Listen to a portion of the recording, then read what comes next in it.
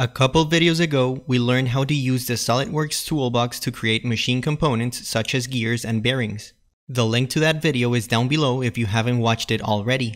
In this lecture, we will learn how to use the hole wizard to create threaded holes and the smart fastener feature as an alternative to finding the actual fasteners ourselves.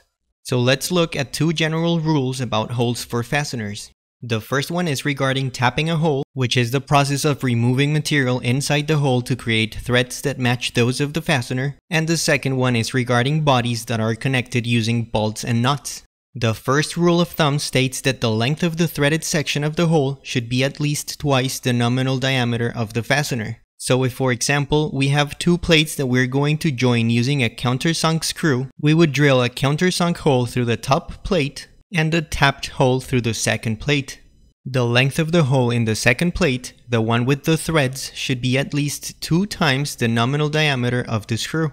The second rule states that the length of the bolt should be enough for it to have at least 2 complete threads protruding from the nut at the other end.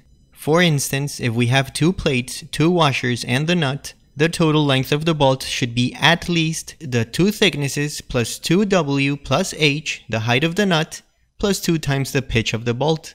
Of course, there are other recommendations/requirements that you can find about threads in engineering handbooks. For example, the fact that the non-threaded hole for the top plate in the first example has to be slightly larger than the nominal diameter of the screw itself.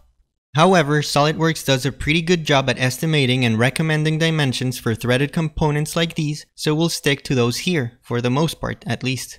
So let's quickly go over what the nomenclature that we use for fasteners is. A link to a machine design lecture will be found down in the description for you to watch and learn some context of what we care about when selecting screws and bolts, so make sure to check that too. The distance between repeating elements is what we call pitch. In the case of screws, the pitch is the distance between crests. The nominal diameter refers to the larger diameter or the diameter that you would easily be able to measure using a caliper. We use the minor, root, or pitch diameters for other calculations, like you probably learned about in the linked video below. But for the purposes of creating these components in SolidWorks, we will stick to nominal diameters. In metric, the most general nomenclature will show us the nominal diameter in millimeters after the letter capital M, followed by a multiplication sign, and then the pitch also in millimeters. So, for example, this screw would have a nominal diameter of 12 millimeters and a pitch or distance from crest to crest of 1.5 millimeters. In English units, we can have more detailed information, but the most summed up version will tell us the nominal diameter in inches, followed by a dash and the number of threads per inch. In this example, this screw would have a nominal diameter of 3/8 of an inch and 32 threads per inch. If we wanted to know the pitch value, we would divide 1 inch into 32 threads to find that distance in inches. Worth mentioning here is that the lowest fraction of an inch you will find for the nominal diameter is 1/8 of an inch. Some diameters that are lower and also slightly above this number receive a different nomenclature with even number values between 2 and 12. To find the actual diameter dimension, you can Google the size to find charts that have that information. And again, there's a lot more to fastener nomenclature, but for the purposes of this lecture, this was what we'll use. So let's say we want to find a screw that would work to join the 2 plates we mentioned in the first example. And let's say we know we want to use a number 12 flat head screw. Following the first rule of thumb, we see that the threaded length of the hole should at least be twice the nominal diameter. We look up the nominal diameter of a number 12 screw to find that it is 0.216 inches.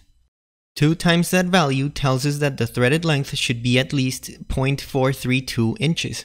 Since the screw needs to go through the plate at the top, which let's say is 0.28 inches, we find that the length of the screw should be at least 0.712 inches. If we look up a flathead screw in McMaster that uses inches and has a number 12 nominal diameter, we see that there is only one option for the threads per inch at 24, and that the next available length, that is at least 0.712 inches, would be at 3/4 of an inch.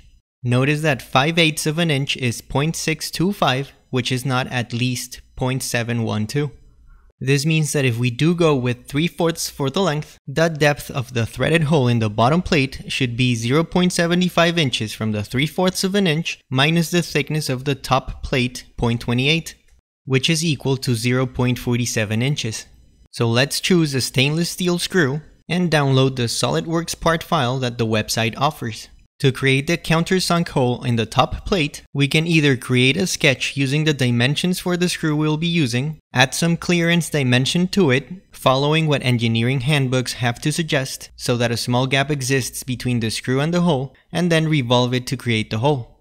Alternatively, we can just go to the Hole Wizard under the Features tab to have SolidWorks help us create it much more easily.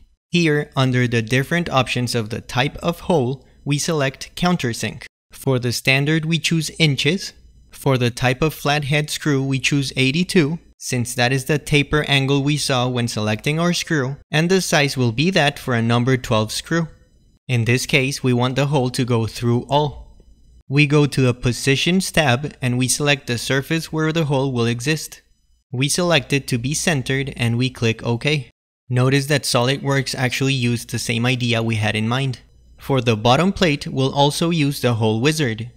In this case, we select a straight tap, which is what we would use to physically create the threads inside the hole, inches, number 12-24, since we do need to give the pitch information for those threads here, and then we set the threaded length to 0.47 from our previous calculations.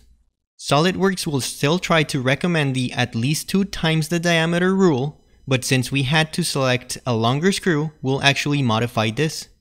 The number on top, which refers to the length of the smaller hole that you drill before coming in with the tap and creating the threads by removing extra material, will automatically adapt when we set the new threaded length. We go to Positions, select the top plane, center the hole, and click OK. We can create an assembly from the bottom part as the reference, and then we bring in the top plate and the screw from McMaster, and we create all the mates, which we learned about in a previous assembly video, link below, to see that everything matches correctly. If we create drawings for the top plate, we can learn about the Hole Callout option. If we go to Insert, Model Items, and select Entire Model, like we usually do to bring in most of the existing dimensions, we see that the dimensions for the hole itself are missing. If we select Hole Callout and click on the hole, we get exactly what we would want. We see that the through all hole is 0.23 inches, which corresponds to the number 12 nominal diameter, or 0.228 if we change the decimal places to 3, and we have an 82-degree taper that begins at a diameter of 0.44, or again 0.438 if we increase the decimal places. Doing the same for the bottom plate, meaning create drawings, adding existing dimensions, and using the Hole Callout option, we see that we have a pilot hole, 0.177 inches in diameter, 0.6 inches deep, and then an actual threaded hole for a 12-24 thread, 0.47 inches deep. Better and much quicker than anything that we could dimension manually. For the second example that I mentioned earlier, we use the same basic concepts, following the second rule of thumb.